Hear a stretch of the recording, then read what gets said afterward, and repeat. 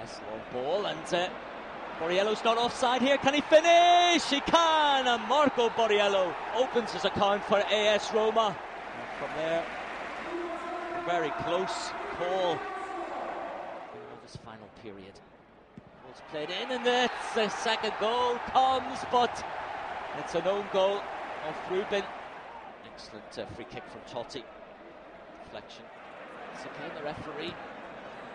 It's in the way of a ball forward.